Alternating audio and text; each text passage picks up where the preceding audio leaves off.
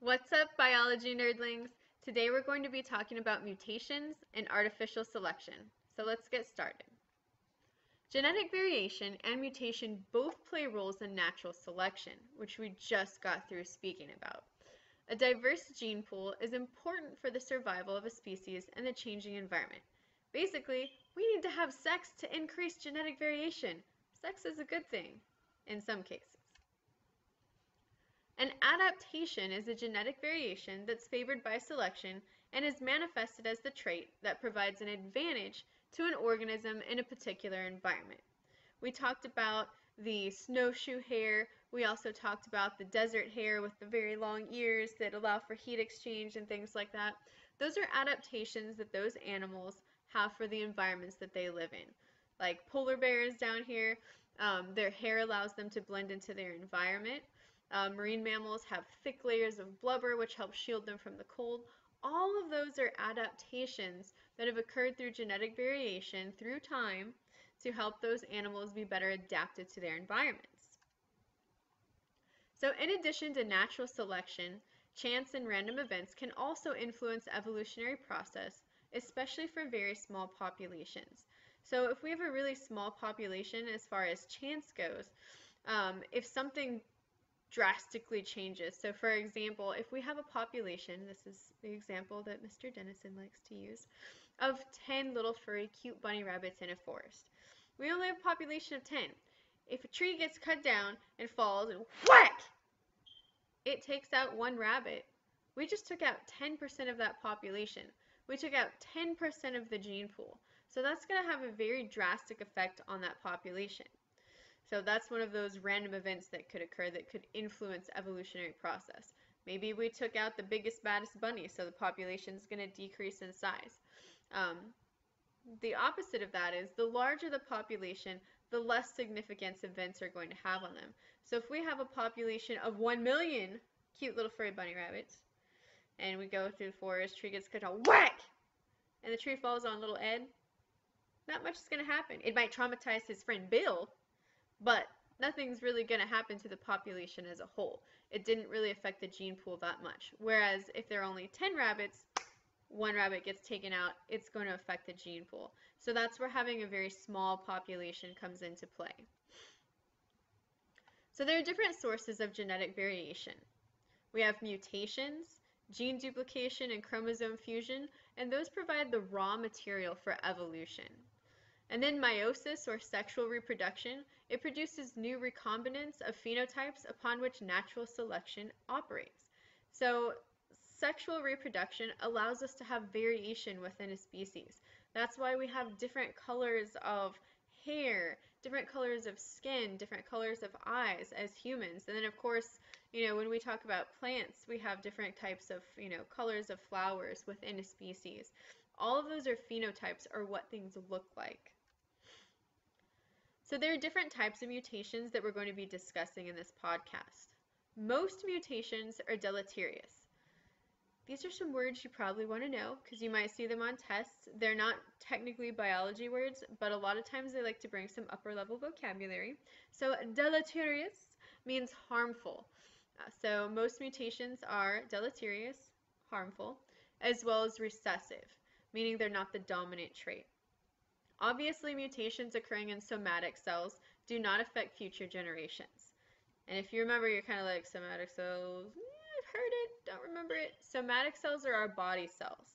So it's basically saying that mutations that occur in our body cells aren't going to affect our future generations. My skin is not going to be reproducing, My sex cells, however, so for me, my eggs, if you're a guy, your sperm, those are your gametes, or your sex cells. If a mutation occurs in one of your gametes, so for me, my eggs, for my guys, your sperm, if a mutation occurs in your gamete, then that can get passed on to the future generation. Occurs in a somatic or body cell, not going to get passed on. If it occurs in a gamete, it can get passed on. Mutations can occur at either the gene or the chromosomal level. So the first type of mutation we're going to discuss is a point mutation. Now, we can classify these as synonymous or non-synonymous. And make sure you guys know all of these different vocabulary words: synonymous, non-synonymous, missense, nonsense. So it sounds like a bunch of nonsense right now, but you need to know about all the sense. So point mutations occur when one nucleotide is substituted for another. So the genetic code contains synonyms, and so that's the first type of point mutation we're going to talk about is synonymous. And again, point mutation, one nucleotide is flip-flop for another. So maybe I have, we'll look at right here, we have TTT right here. Maybe I have TCT or TAT now. So it's a very small point, meaning it happens at one point mutation. So synonymous, that's going to be okay. Genetic code contains synonyms, meaning the same, and those are going to code for the same amino acids. So for example, DNA codons of GGA, GGG, GGT, GGC, those all code for the same amino acid, proline. So that type of mutation is called synonymous or a silent mutation. And make sure you know both, because I don't know what you're going to get on your exam. It might say silent mutation, it might say synonymous, it might say just point mutations in general. So just make sure you know all of that terminology. But again, if there is a point mutation that occurs, but the same amino acid is still coded for, it's synonymous. It's not going to do any harm. Everything goes on, business is normal as usual. All right. So the second type is going to be non-synonymous, or a missense mutation. Missense mutations can affect the protein in one of three ways. First of all, it can result in the protein that doesn't function as well as the original protein. That's what happens most of the time. Second, it could result in a protein that functions better than the original protein. Doesn't happen very often, but every once in a while, hey, we get, some good luck. Or three, it can result in a protein that functions like the original protein, and it's because the R groups are similar, both polar or both nonpolar. So again, our point mutation would take place here. So we have TTT. So right here, synonymous. We have right here TTC instead of TTT, but it still codes for the same amino acid. Over here, the non-synonymous, it's no longer going to code for the same amino acid, and that's where we get something happening and the protein itself is going to change. So gene duplication can occur. Gene duplicated, and it's occasionally the duplication moves the gene from one chromosome to another chromosome. So it's duplicated, kind of we made a copy, cut, paste, bam. Each gene will accumulate different mutations, altering that protein that's subsequently synthesized or subsequently made. So the word synthesis, put together. Myoglobin is a protein that bonds with oxygen in our muscles. This gene has been duplicated and modified many, many times, and it's also given rise to the hemoglobin gene. So we have what we call neutral mutations. These are naturally evolving proteins that gradually accumulate mutations while continuing to fold in stable structures. So very, very slow, very long, again, neutral, and they're naturally evolving proteins. This process of neutral evolution is an important mode of genetic change, and it forms the basis of molecular clocks. So cytochrome C is a small protein found on the mitochondrial membrane. And between mammals and reptiles, there are 15 amino acids or mutations. So we use this cytochrome C to basically kind of clock out, and that's why we call it a molecular clock with cytochrome C, kind of how fast evolution is occurring. So changes in cytochrome C. So looking up here, we have a comparison of ancestral cytochrome C and human cytochrome C.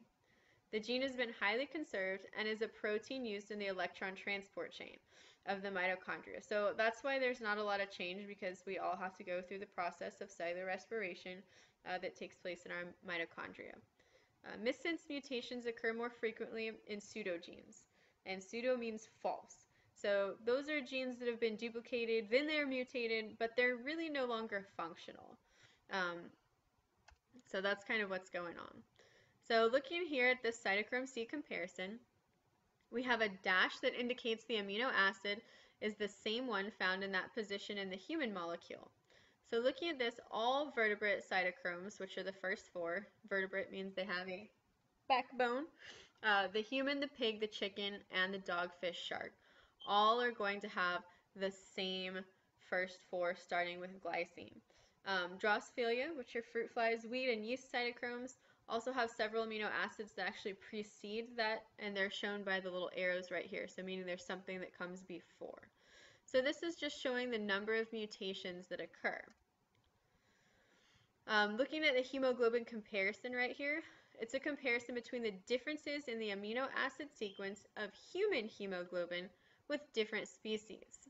So the last three species right here don't have a distinction between their alpha and beta chains. And we'll get to alpha and beta chains when we get more into biochemistry. So for now, I just want you focused on the difference. So there is only one difference in the amino acid sequence between us and a gorilla in our cytochrome C.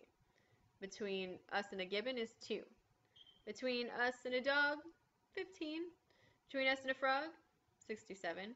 So you kind of get the point. So here's just another representation of that type of data. We have our human here. There's 8 differences in the macaque. There are 32 in the dog, 45 in a chicken, 67 in a frog, and 125 with a lamprey. So the further and further we go down, the more differences there are going to be. So the next type of mutation we're going to discuss is a frame shift. So our first was a point mutation. Second, we're describing our frame shift mutation. So frame shift mutation occurs as a result of either an insertion or a deletion of a nucleotide. So we're either putting something in, which is going to skew everything, or we're taking something out, which again is going to skew everything. So this changes the amino acid sequence of the protein from that point forward. So for example, if I have A, B, C, and I have a deletion of C, I'm going to go A, B, D. Doesn't really make sense anymore. If I have A, B, C, and then all of a sudden I have an insertion of Z there, and I go A, Z, B, again, it's not going to make sense because we have inserted or deleted something, and it's completely shifting the entire sequence from that point on. So we have chromosomal arrangement. There's also been major changes in chromosome structure that result in changes within populations, which can in turn result in the emergence of new species. Different types of chromosomal arrangements are inversions, deletions, duplications, translocations, and fusions. So inversion, we get flip-flop. Deletion, we're taking something out. Duplication, it's a copy-paste type thing. Translocation, they're getting moved from one part to another. And then fusion, we have two fusing together. So comparing the karyotype of humans, which are denoted by the H's, so all of the H's are going to be human chromosomes. All of the C's are going to be chimpanzee chromosomes, and we're going to compare those. So again, a karyotype, if you recall from freshman biology, that's going to be when we lay out all of the chromosomes, kind of like a chromosome map, so we can see where any of mutations occur. So if you look right here, great apes have 24 chromosomes, whereas us humans, we only have 23. Now the reason for that is this second chromosome right here, we had a fusion that occurred.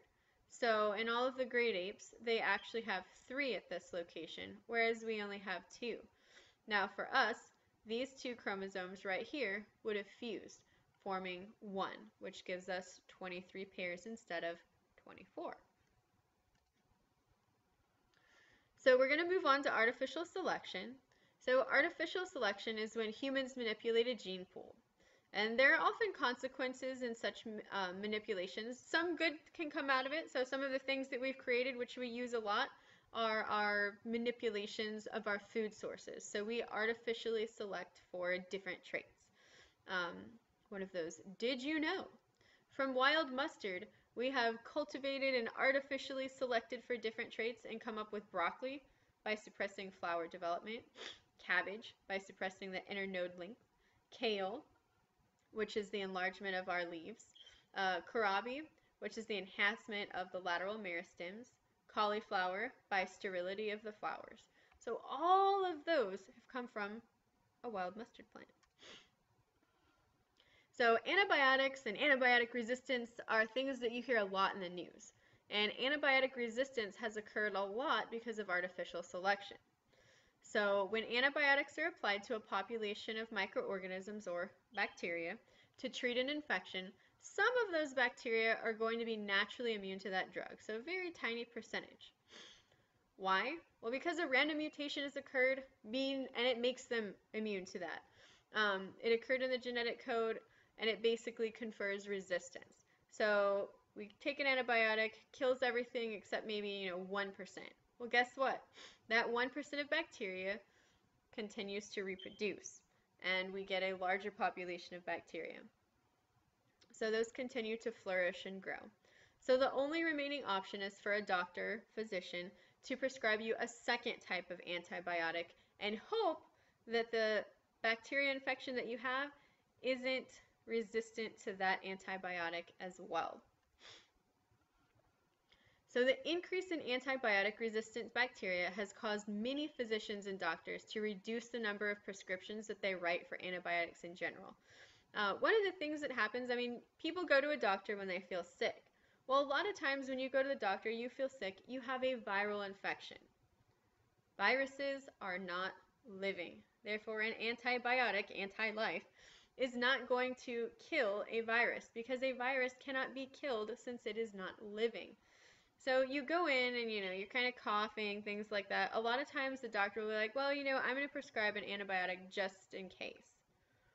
Well, if you're taking those antibiotics just in case and you don't actually have a bacterial infection, you might start building up resistant bacteria in your body.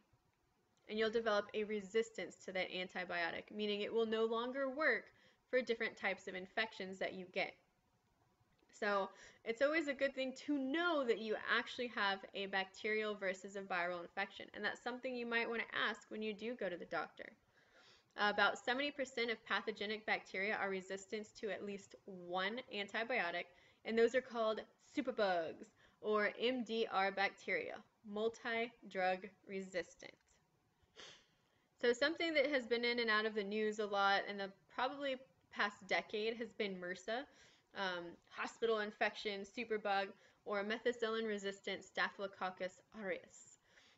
Multi-drug resistant bacteria don't respond to the first line of antibiotics. So basically we give you a broad spectrum antibiotic, hope it kills everything, but it doesn't. So now we're going to have to specialize and give you a very specific antibiotic that targets a specific type of bacteria. The types of bacteria that are most commonly found in hospitals are the ones that are the very resistant ones. You kind of pick them up. That's called a secondary hospital infection. You go there with one thing and you come out with 3 others. Some of the symptoms include skin boils, similar lesions, and they don't heal very well.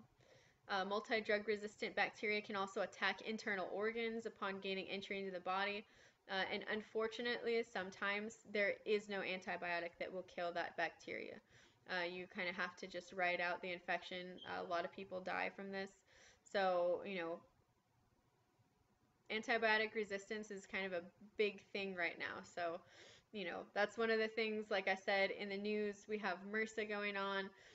You want to be very careful about taking antibiotics. Obviously, doctor prescribes you antibiotic, you need to take it.